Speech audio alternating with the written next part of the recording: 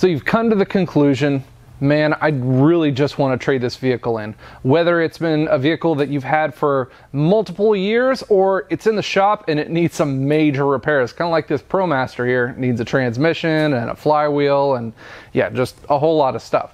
So you're thinking, maybe it's time for me to get a new vehicle. Well, this video we're going to go through whether it's worth it or not to you. From at least my perspective of a mechanic side, I'm going to go through some of the reasons of why you either should trade that vehicle in or why you probably shouldn't.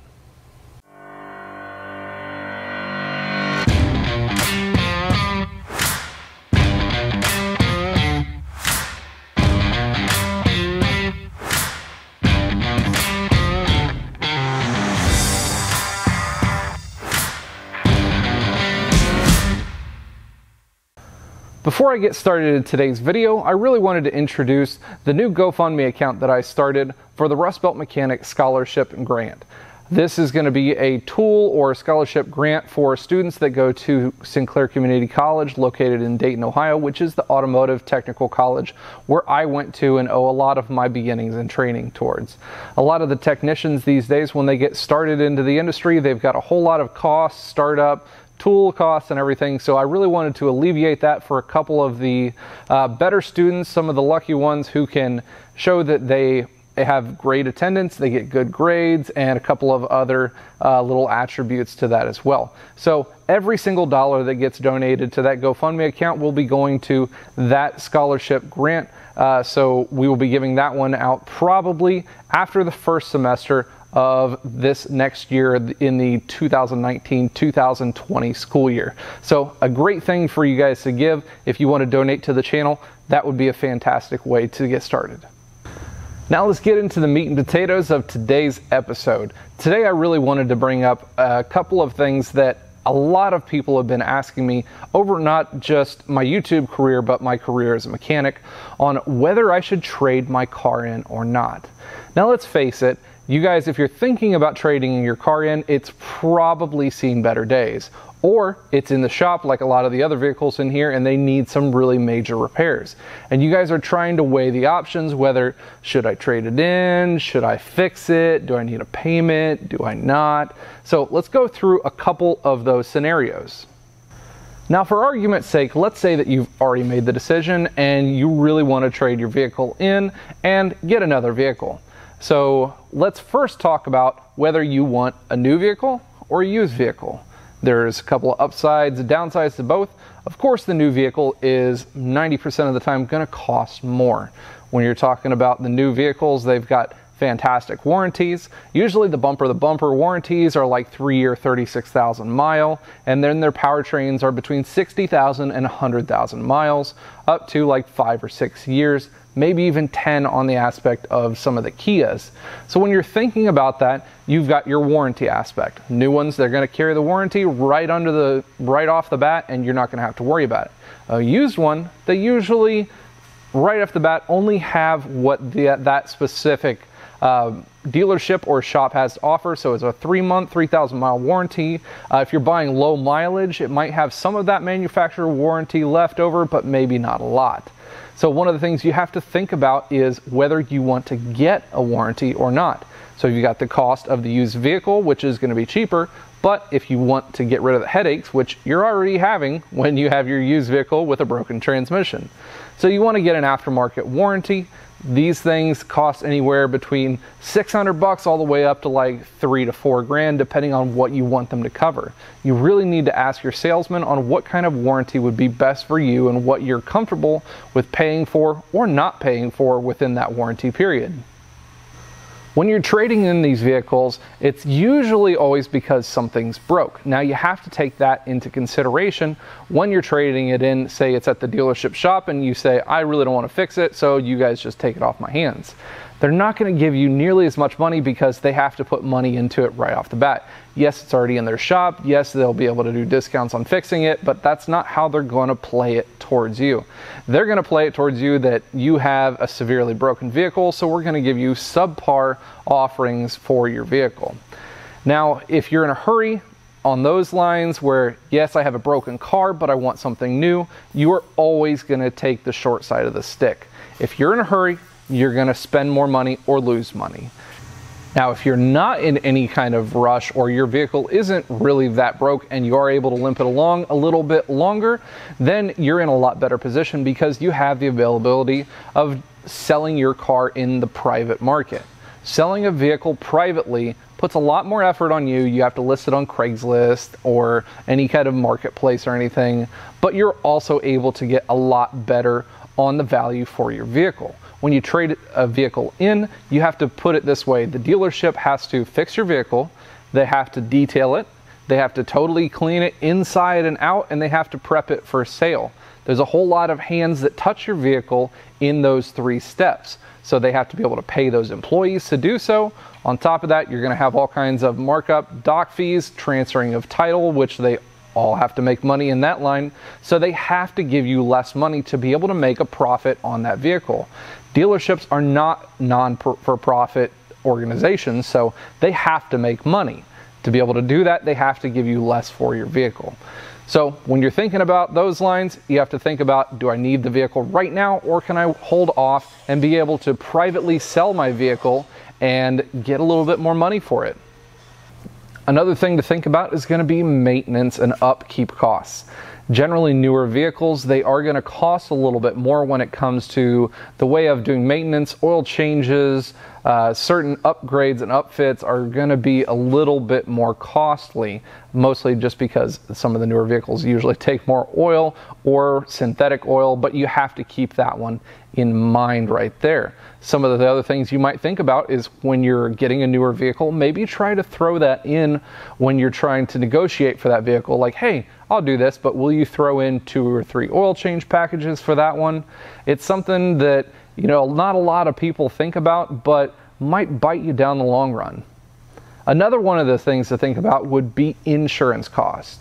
Some of your older vehicles, they might be cheaper costs for insurance, and when you go to get a quote on new insurance, it might cost you an extra 30 to 40 bucks a month when it comes to insuring that brand new Dodge Challenger Hellcat, you know, maybe even more than that. So keep that one in mind also. Insurance costs on new vehicles, you also have to carry gap insurance if you're getting a vehicle loan out through so much or a new vehicle.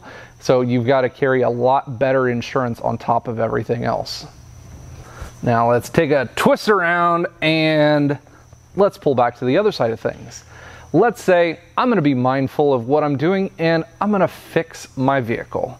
That's one of the things that's going to end up probably saving you more money in the long run. It's going to cost you more right up front, but you have to look at the bigger picture. When thinking about getting a major repair done on your vehicle, you have to think about what the vehicle's overall value is. If you're looking at a repair bill that's going to cost you upwards of $2,000 to $3,000, and then you look at the trade-in or private sale value of your vehicle and it's only $3,000 to $4,000 with only $1,000 in between the two, that might be something that sways you one way or another, because you don't really want to put in 80% of the vehicle's value in a single repair. On top of that, you still have a used vehicle that you're still going to have to maintain and upkeep over its, older life cycle. But the biggest point about having a used vehicle is either having a cheaper, or you guys already have this vehicle paid off and you don't have to worry about a car payment. Whereas if you traded the vehicle in, now you're going to have to think about, wow, now I've got a $400, $500, $600 a month car payment. That might be something that sways you guys one way or the other, might strap you down too much for comfort. But once you get into that negotiating room, that's where the dealerships try to get at you. They try to give you lots of incentives. They try to give you showing you a better trade-in value, but really under the books it may not be. So keep that one in mind on the value of the vehicle compared to what you're going to be comfortable with paying for monthly payments. As we talked about with some of the newer vehicles, you're probably going to be able to save yourself also in insurance payments. Think about talking to your insurance adjuster and see what kind of discounts that you can get for your vehicle as it already sits. Some of your insurance companies, they give you extra discounts for either being good drivers or adding things onto your vehicle that might be safety helps that help to get you guys more discounts, like adding a backup camera, park sensors, park assist, or maybe even adding a dash cam. My personal insurance company, they gave me like a $10 a month discount on having a dash cam in my vehicle. Gives them a little bit more peace of mind, saves me some dough at the same time. I like that one, you know, just saving me some money. How many miles really though does your vehicle have? If your vehicle has under 100,000 miles and you still, you know, either don't owe very much on the car payment or none at all, you might think about adding an aftermarket warranty onto it. You don't have to be purchasing a new vehicle to be able to get a new warranty on it. A lot of aftermarket warranty companies carry warranties for used vehicles, usually up through at least 150,000 miles. So that might be something you guys want to look into. One of the best things that I would say when you go to look for an aftermarket warranty is call the repair shops that you normally take your vehicle to. Ask them, so the aftermarket warranties that a lot of people come in with, what kind of warranty companies work with you guys the best? What kind of warranty companies are actually paying their claims, and what kind of coverage am I going to be looking for or at these aftermarket warranty adjustments? Maybe one of those things to where the technical service advisor at the dealership or shop is able to say, yeah, we never deal with this certain warranty company because they never really like to pay for anything, or they just are never easy to deal with, so we don't even deal with them at all. That'd be a big waste of money to buy an aftermarket warranty and then find out your favorite shop won't even take them for coverage. Now to the biggest things of keeping your vehicle. After you get your vehicle all fixed, it's fixed, it looks great, but you go to get in it and you're like, yeah, it's still the same old vehicle. There's a couple of small things that you can do to at least change your mentality on the vehicle that you currently have. One of the biggest things would be to do a couple of upgrades. First is to get it detailed. After you do a major repair, get your vehicle fully inside, outside, really well detailed. Yes, that might cost you a little bit more, but tacking onto that service bill may not seem that it would be really that bad. Some full details cost anywhere from like $7,500 all the way up to like $275 for really good detail. But after you get into the vehicle, first off, you feel fantastic that my car is fixed. Everything is taken care of. It's got a brand new transmission. We're ready to roll down the road, and you get into it and it's all nice, squeaky clean. Everything's cleaned off. We got it ceramic coated, waxed, whatever it may be. It just gives you a whole lot better mentality and gives you a whole fresh look to that car, and may help you to at least want to stay into it for a little while longer. Another idea to try might be to do a couple of upgrades to your vehicle as well.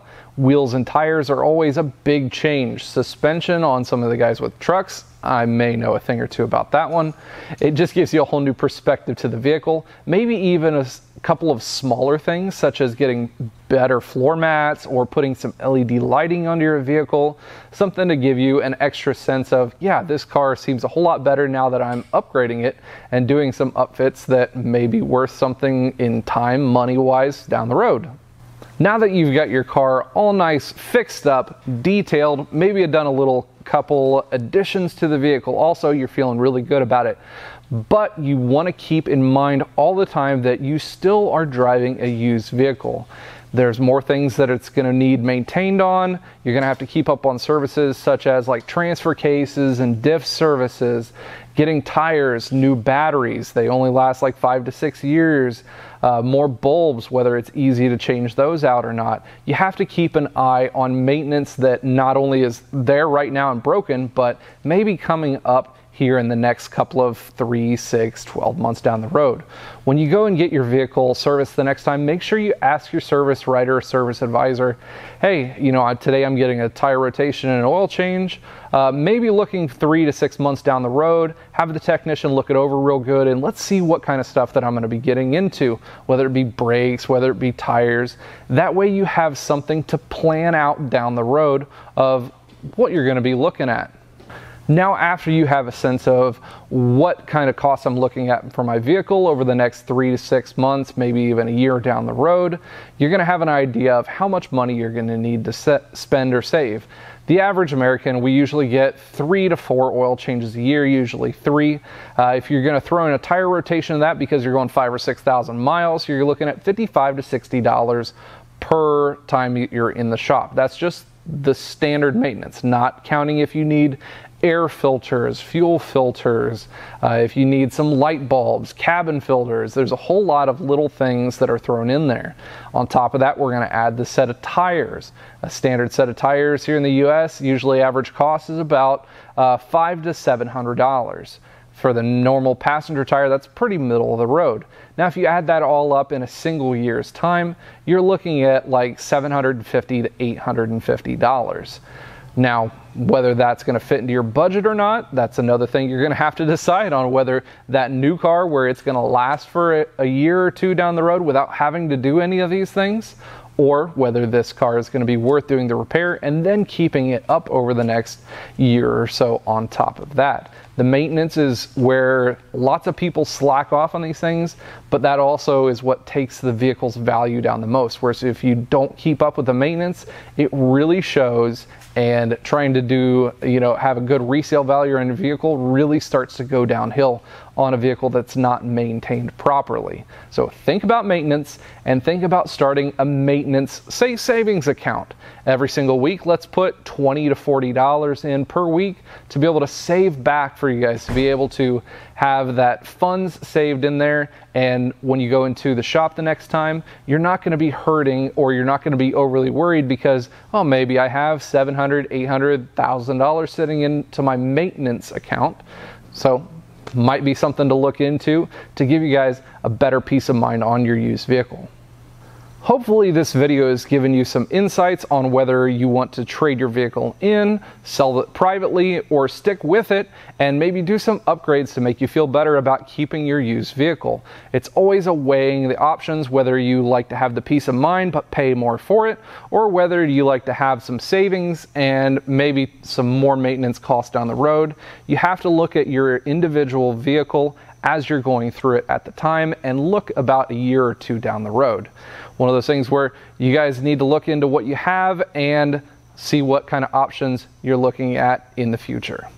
Now, over the last week or so, I've done a couple of really awesome videos, and one was the review over this SP Tools mini 1/2-inch impact gun. I'll put the link down below, as well as the tag card up here for you to click over to that one.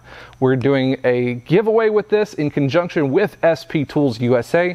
Make sure you guys click on over to that one, where you have to be subscribed to the Rustbelt Mechanic as well as SP Tools USA over on Instagram. This giveaway is going to be running through the next week and a half, and we're going to draw the winner 2 weeks after the Thursday that this one aired. So you might get lucky and win yourself a $250 value SP Tools 1/2-inch impact gun and socket set. Thank you for tuning in today, guys. I appreciate all the effort and all the support that all of my viewers have given me over the last year and a half.